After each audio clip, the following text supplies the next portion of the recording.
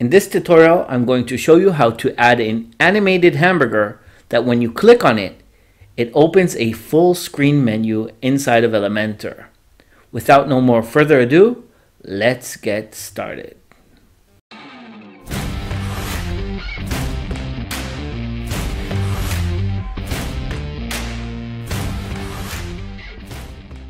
To get started, you're going to want to make sure that you have Unlimited Elements widget library installed and activated on your WordPress website. Unlimited Elements is a widget library for Elementor with all sorts of widgets that will help you extend the capabilities of Elementor. Today we're talking about the full screen menu, so I'm going to search for that widget. You can do that by browsing the different categories, or you can use the search on the top right. I'm going to write over here full screen, and that will find the widget. To install the widget to Elementor, you're going to hover over the widget and click install. The widget has installed to the widgets pane inside of Elementor, so let's jump into Elementor, and over here in the widgets pane I'm going to search again for the word full screen to find the menu. Drag and drop the menu inside of the editor and you will see it over here. Before starting, I'm going to place the widget in fixed position on my page, since this is sort of a one-page website and I'll want the icon on the top right over here. To do that, I'm going to jump into the Advanced tab, click on Positioning, and change the width to Inline Auto. Now the widget is not so wide, and I can click over here on Position and change it to Fixed.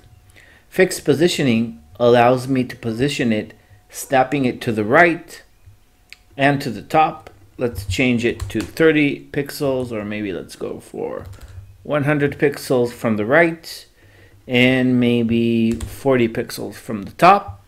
That looks good. I'm going to click Update to save and jump back into content.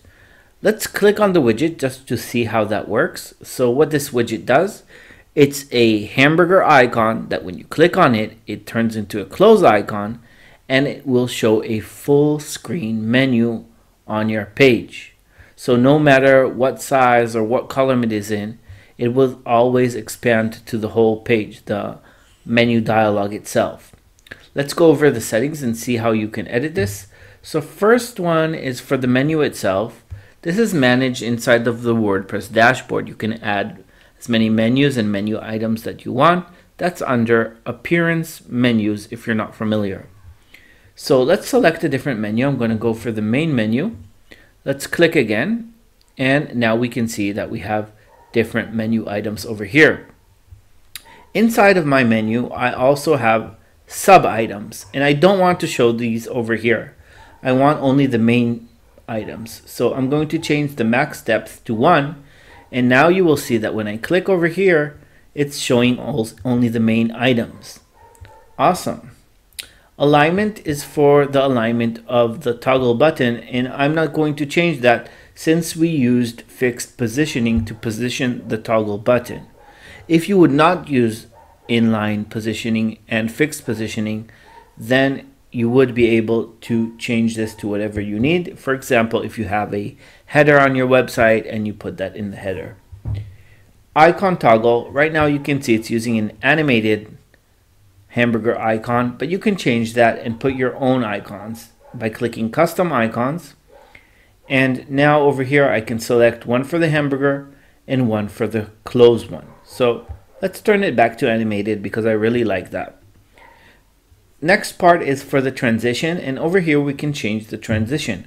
For example, if I want it to fade in bottom, I can select that and click over here, and now it's fading in from the bottom, which is really awesome.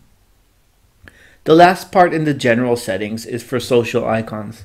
If you want, you can turn on or off these icons over here that you can later manage in the social icons part. There is also a part for templates. Over here you can load Elementor templates before or after your menu. For example, if you want a logo or some custom buttons, you can create a template and then select that template from the list. Over here in social icons, you can delete icons, you can add new icons, duplicate icons, and reorder the icons inside of the list. This is a regular Elementor repeater. Let's jump into the Style tab, and I'll show you how you can style this. So for example, over here, the hamburger background is blue. I'm going to change that to black. So right now we don't see it too much because it's black on black. But if I close it, you can see that now it's a black icon. You can also round your icon to add some radius, and you can also even add a border. So for example, let's just add a 5-pixel border over here. I'm going to change the border color to white so you can see it better. And now you can see that we have a white border around our hamburger. Over here we can change the size of the hamburger. Let's make it a little bit bigger. And if you want to make the icon smaller, you can add some padding, and that will push the icon inside of its container.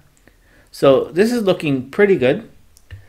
Inside of menu background, you can add a gradient background. You can add a background image if you want to your whole menu over here. Inside of menu items, we have all the typography settings. So if you want to make your text a little bit bigger, for example, I'm going to write over here 24. Now you can see that the text is bigger. We can also play around with this until we get a nice look over here.